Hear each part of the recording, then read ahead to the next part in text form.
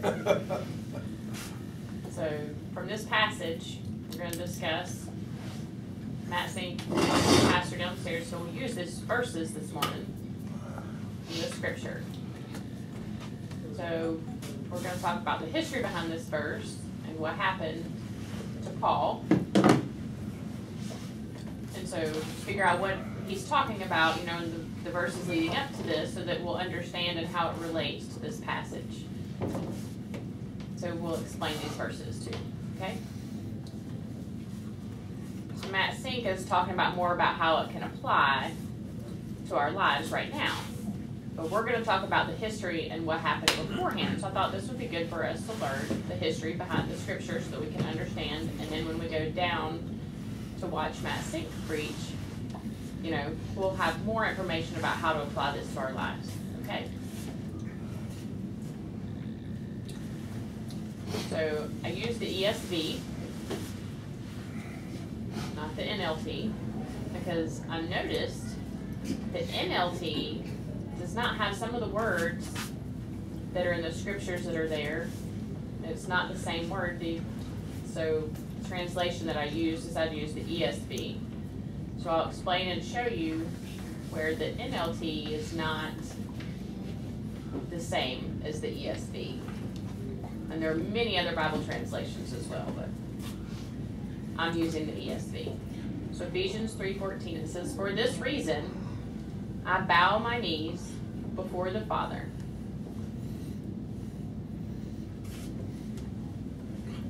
So, talking about what's happening with Paul, he's feeling like he should pray for the people in Ephesus. So at that time, Paul had already preached, he'd gone around preaching, and he'd been arrested and put in jail.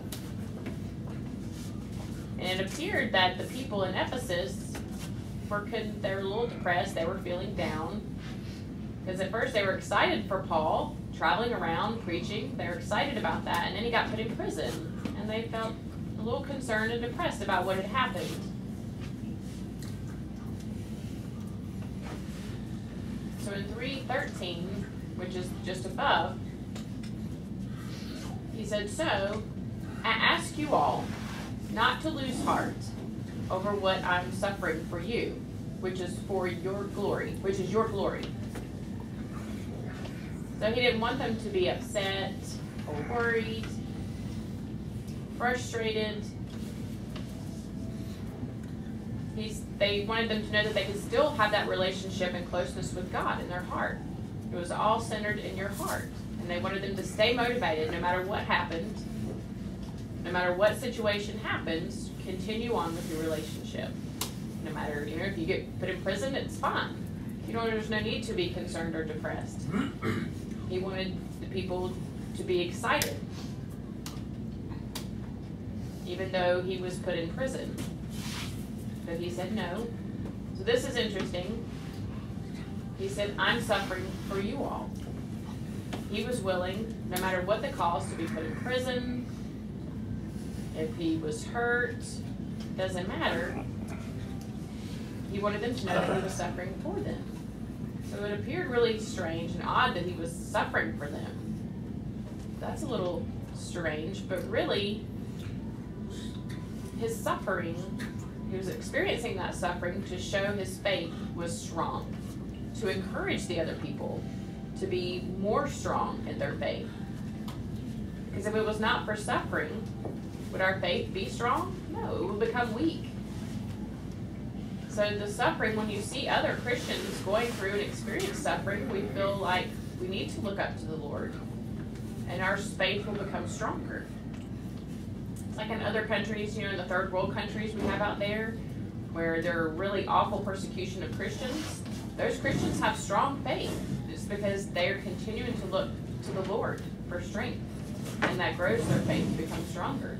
So if you'll notice here, he said, "which is your glory," which is their glory, means he's suffering for them, that their glory, meaning what? So those people that Paul was suffering for, they felt honored. You're suffering for me? Yes. So continue to preach that word. Even if I'm in jail, I can still write letters and send to you.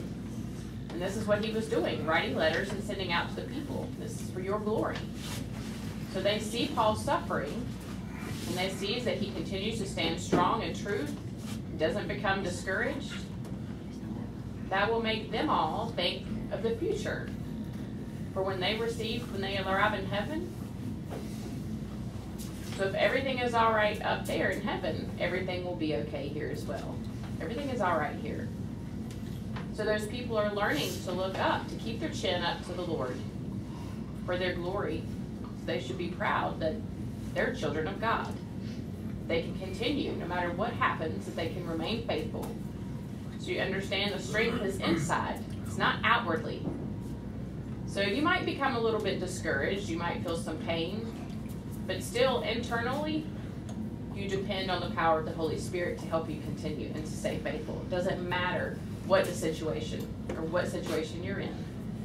So you can learn from this, and they learned from Paul. So going back to verse 14,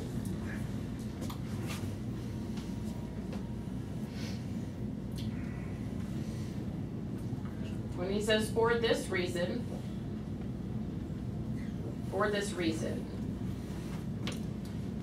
so the Jewish and the Gentiles, Jews and the Gentiles, they would argue, they were at odds with each other all the time about the gospel serving everyone together.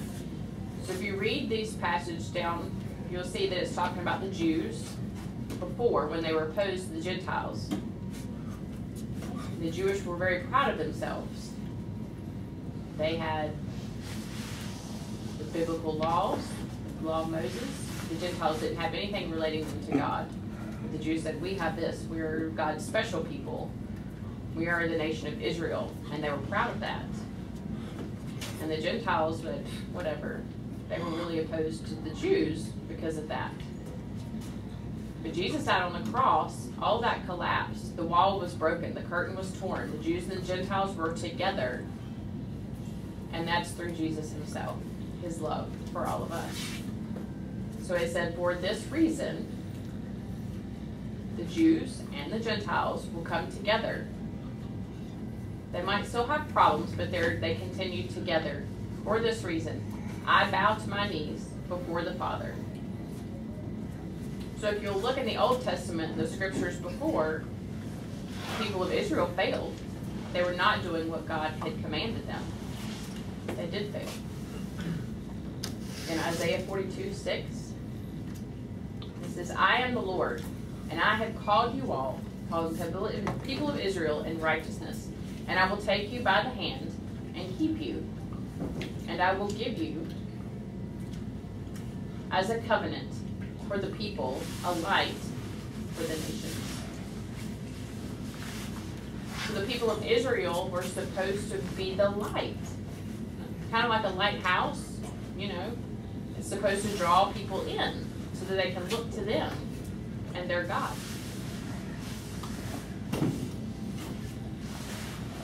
The people of Israel were supposed to call people in who were from different countries, who were really, believe in God. That was the goal, is to be the influence. So God was to show them, and they were to show the way to God. But they were too proud, and they failed. So now, who is the light of the world? There's Jesus, because we failed. Jesus himself was the new Israel, and he is the light of the world. We are in Christ, so we are also the light of the world. We are supposed to go and draw people in to come to Christ. We're not supposed to just go to church and then spread out so the people, believers, just shove them away. We're supposed to be like a lighthouse and draw others in, same as people of Israel were supposed to, but they failed.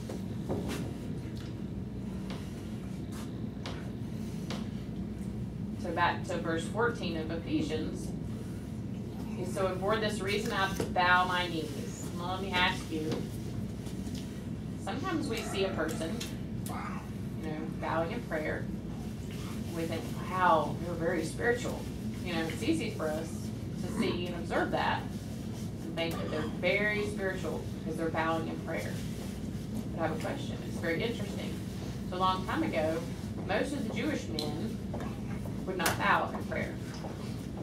They would stand.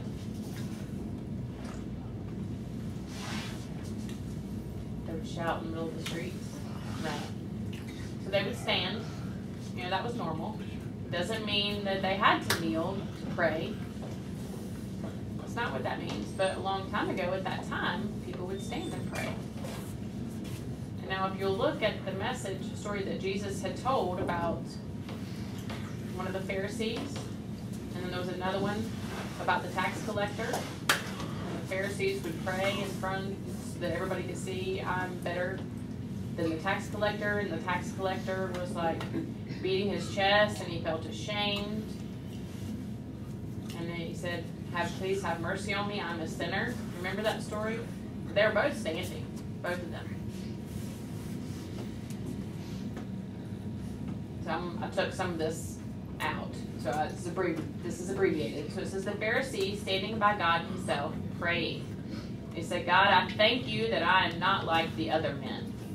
But the tax collector, standing far off, would not even lift his eyes to the heaven, but he beat his chest, saying, God, be it merciful to me, I'm a sinner.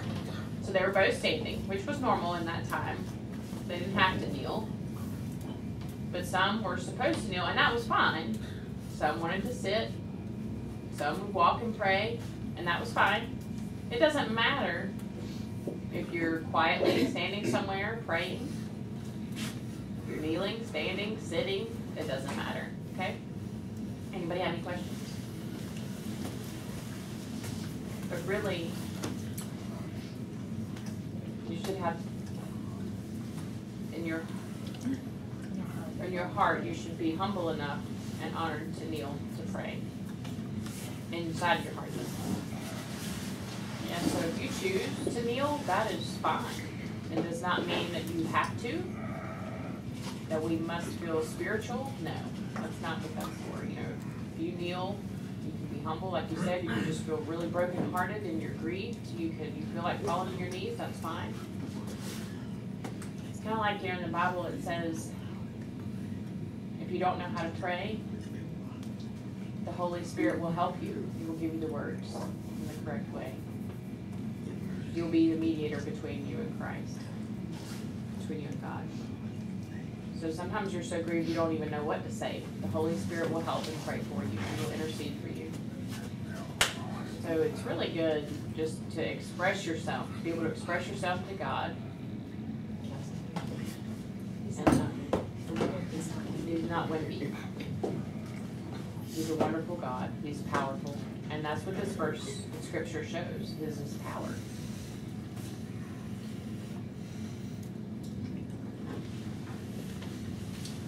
So back to verse 14. For this reason I bow my knees before the Father. So this is interesting. This is the Father. And then going to verse 15. From whom every family in heaven and on earth is named. So in the NLT explains this verse. It's not the same as what this says. And so I looked at that and I started thinking, when the NLT says that God himself is the creator of everything on earth, and that's all, heaven and earth. But this is why I use the NSB version, because this is much more interesting. So, from whom every family in heaven and on earth is named. So a long time ago, people that were slaves, their family members, that person named them. He was the namer, like they might have given him an English name. And he was the namer. He would name this person, this person, this person. And that showed that this person had authority over these people. They were slaves.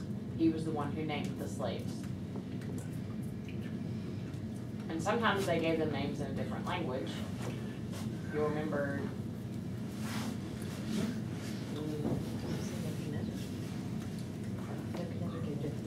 Nebuchadnezzar gave different names.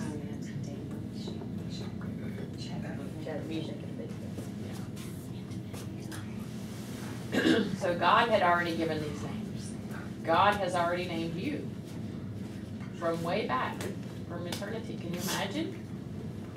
From a long time ago, He's already given each of you your name. You might think, well, my parents gave me a name. Well, yes, they did. Through people, they gave you your names. But God has given you a name Himself. So we should feel just, wow. I mean, it's not like He's looking down. It's like, oh. No, He looks on each individual person. You are individual to God. Each one is important. And God has named each person. I think, wow, one thing that really touches me and I think about, I'm like, wow. You know how many stars are in the sky? Billions and billions and billions and billions of stars. You can't count the stars. There's so many. It's just as many stars. They're huge. I know I've given you a science class in here before, but the stars are bigger than the sun. Some of them are.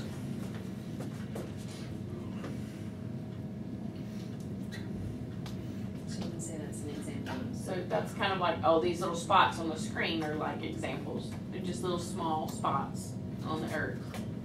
The stars are bigger. They're full. Bigger than the church. Bigger than the church.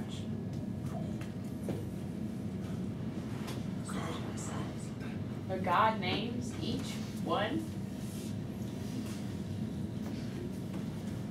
So He says, lift up your eyes on high and see who created these.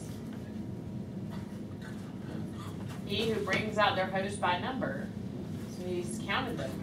All the billions and billions of stars, it's the same. He's counted. Calling them all by name.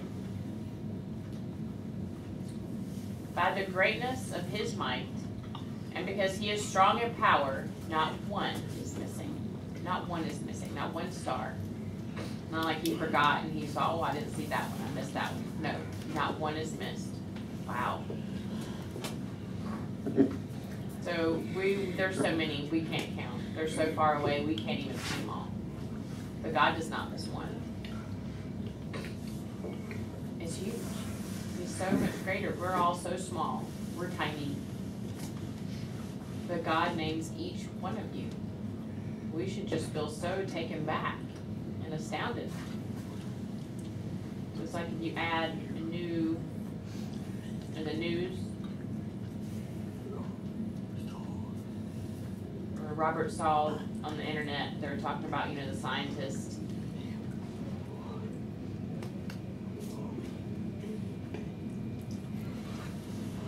There's so many planets, some that they've not yet discovered.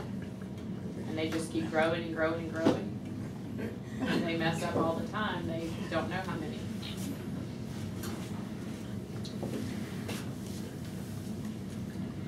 So God's power just describes that we're so small.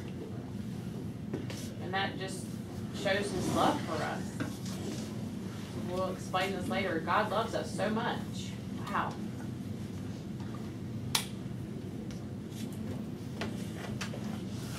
Verse 16, it says that, now if you remember, God is the Father. He's named everyone. It says that according to the riches of His glory, so He has everything. Everything. So just recently I went to the store, went to Walmart, me and my wife. And I had never thought, that sometimes when you go and you look for something, you find something, maybe food, whatever. Maybe it's all gone. They don't have it. The shelf is empty. And you look back in the very back and it's all gone. They don't even have one. So you go looking around for more. That's not really happened to me very often, but I was just thinking, man, maybe some of you women go, oh, I have to go to another store because they're all out. But that's not the same way with God the Father. You say, Lord, if it's His will, He'll give it to you. You don't have to go looking for things and go, oh, I'm sorry. You'll have to go somewhere else and look for that. You have to go to another God. Maybe He'll have one. No, God is the one. He will. He has plenty of everything. He is in abundance. And He will give. So we thank God for that. So we don't have to be afraid that we'll ask for something and know if He won't maybe not have it or not. Maybe He won't have something I need. No, if you pray, Lord, and it's His will, He will give it to you. He has everything. He's not like the president, like Trump. He's wealthy. He has millions. He's a millionaire too. But does he have everything that we need? No. No. He can't provide spiritual needs. Only God can give you that. So we have a Father, a wonderful Father, who has everything we need.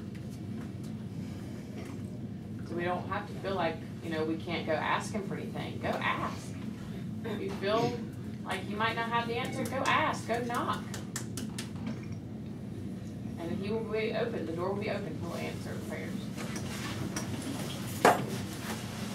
So I was just wondering, when we ask, He's not saying, what number are you? There's so many millions, but He knows.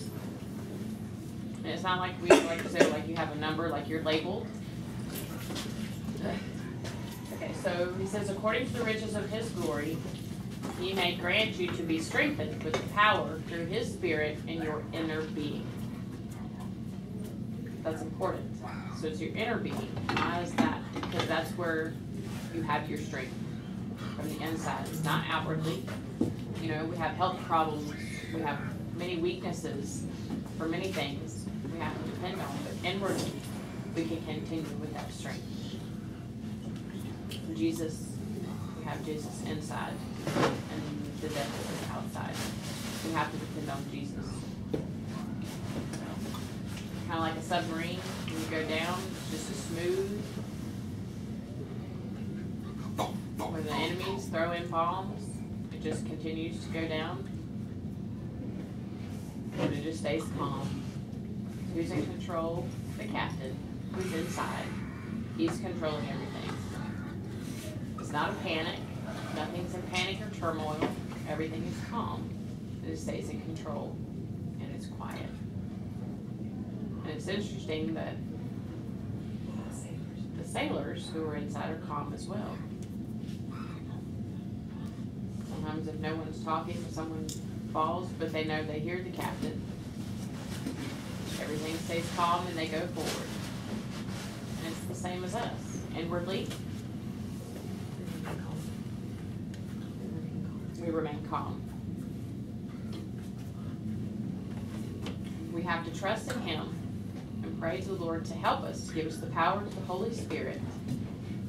And He will be successful. He will work through us. We don't know how. We can't explain that. It's a mystery. Same as Valerie said, when we prayed to the Holy Spirit and asked for the help, we don't know how. We just trust and have that faith that He will work. And it's through His grace that He gives us the power to continue through. Amen? So the purpose of this, you remember how we explained about how the Jews and the Gentiles were at odds with each other? Outwardly.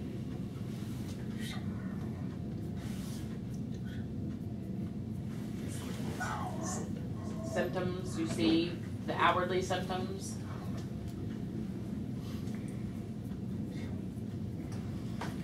Symptoms, he's a good speller. Thank you.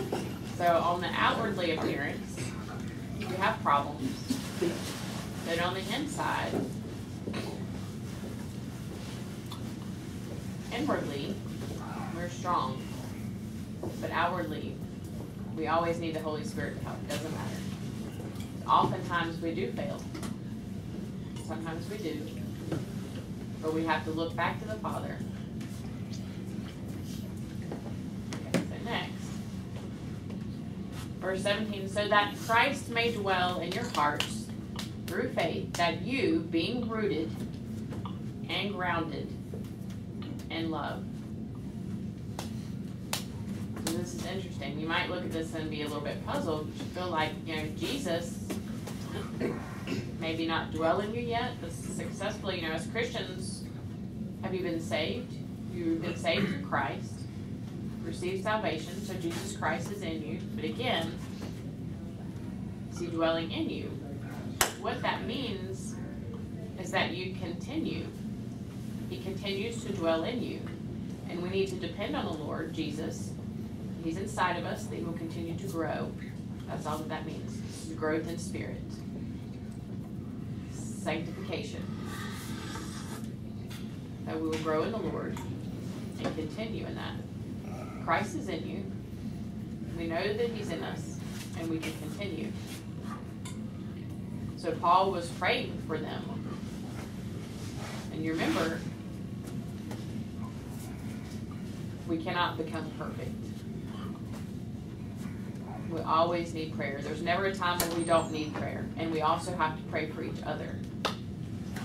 Because without prayer, pray without ceasing. And we pray for each other. Pray for our brothers and sisters. This is Paul prayed. He continued to pray. We'll never reach a point where we don't need prayer. Never. We have to continue in prayer. Pray, pray, pray more. When Jesus died and was resurrected, he prays for us now. He still prays for us. So we have to continue as well as we pray, as he prays for us. So this is very important, that Christ will dwell in you, in your hearts through faith, that you being rooted and grounded in love. So the point is love. Love is very important. Love, love, love. Maybe you think, oh, I'm all right, I don't have a need to complain. You might not agree with something, but that's not important. The doctrine that leads us to the truth of life, that we can grow in love. And Jesus, just as Jesus loves us, we love our brothers and sisters in Christ. That's the most important. He died on the cross for everyone, all Christians. Doesn't matter whether you're from a different background, different church, doesn't matter. Jesus died for them too, right? Sometimes we feel like we're a little at odds with another person, maybe on Facebook. Sometimes you say, I don't really agree with that. Jesus died for them as well. And that's a huge change. Jesus died on the cross for them, same as he died for us. So the little things are not important. But that's good. So it says you're grounded in love, and then the next verse continues and says, may I have strength to comprehend with all, you'll notice it says all the saints. You know what that means? All the holy people. Those who are already justified. It's been announced that you're righteous by Jesus. You've been justified. Those are the saints. All of them. Doesn't matter. Different groups. What is the breadth and the length and the height and the depth? What does this mean? So that you can really grasp and understand God's love and how amazing and awesome it is. It's huge. It's big. You can't describe how deep and wide it is. When you see Jesus' love for us and how much and how huge it is that he came and sacrificed himself on the cross for us, he was willing. He humbled himself from being God to come down as a man and suffer. Wow. When we think about that and his love for us, we're taken over. Precious. The Jews and the Gentiles, it doesn't matter what you are. In the body of Christ, we're all different. We're all freedom. We all have that freedom. Freedom of being slaves of sin. And God's love can't be measured. It's just too big. His love, can you try to measure it and say it's this big? No, it goes beyond that. It's infinite.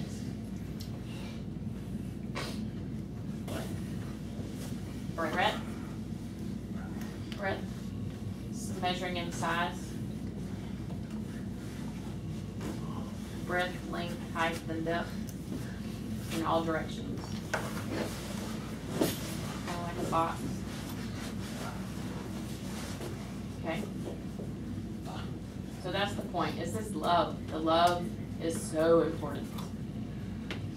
Sometimes maybe you have a meeting with someone and you get into a little argument, a little tussle. You think you're better than them, or you're right, they're wrong. You have to put that aside. And just accept it. You might want to argue, but you have to accept it and show love. Because Jesus accepted all of us. All the persecution, he went to the cross. He suffered, same as the lamb. We have to learn sometimes to keep our mouths shut and show love and just accept it. Can't argue. Nope. Put it to the side and go through. But Jesus knows. He's accepted everything. He's behind it. He is the power. He could have destroyed everything, but he didn't. He chose love and he cherished his people.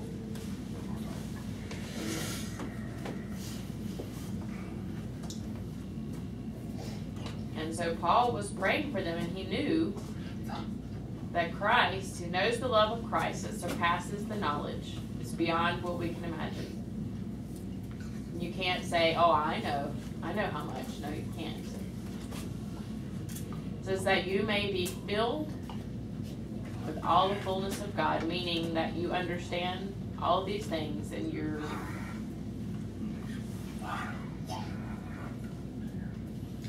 should be able to love others, other people, through the Holy Spirit. You see, God loves you and you love others. And it's so important to keep your eyes on Jesus' love. Wow. And that's why I warned you, and it says if you refuse to forgive others, the Father will not forgive you. And that means that you've not really fully understood the gospel. You have forgiveness through Jesus Christ. You have to understand that. You have to forgive others. That doesn't mean that we as Christians are truly saved.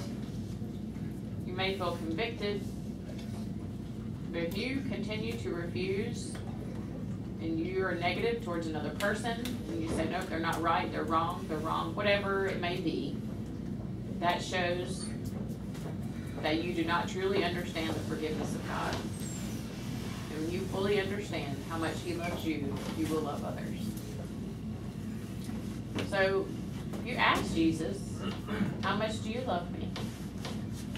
Is it this much? Is this much? Is this how much you love me? No, this much? No? Really? More? Oh, what's Jesus going to do?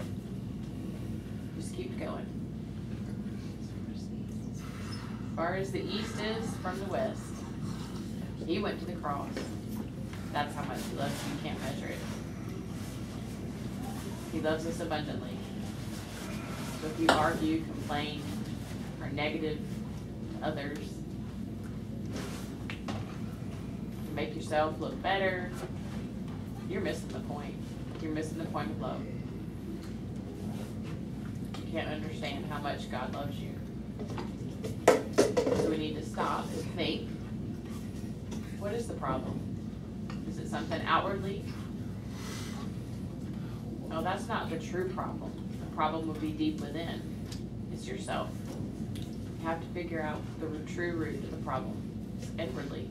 And that's where you need to change it. And going forward, you will know how to love others. And you understand God's love for us. Amen? So sometimes you're counseling other people or giving someone else advice who's arguing, trying to figure out, no, it's a heart problem. You need to look deeper into the heart, accept it, and go through it and get over it. So sometimes we feel like, a person, whatever it is, you know, you need to forgive them, you know, how do you feel? You feel better, and you just let that go. And also, you know, you have to understand how much God loves us and how important it is to understand that He forgives us. You can't even think, you know. If He forgives me just a little, I'll love Him just a little. If He forgives me a little, I'll love Him a little. Maybe some people are horrible sinners, some people sin just a little bit. Like, he owes something. Like, if you owe $500, this person owes $50. But they're both dismissed. Who does he love more? The person that owes the $500? You realize that you're a sinner and he loves you. That's the point. When you completely understand that,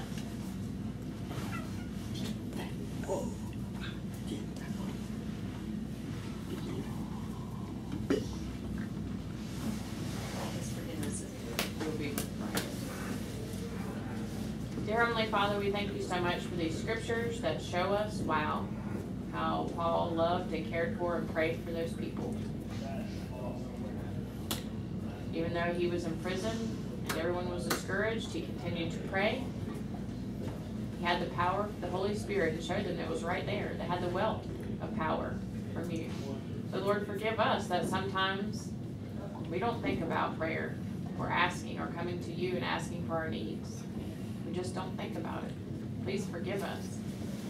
We're dwelling on things and arguing about ourselves, being selfish. We need to realize we are here for your glory.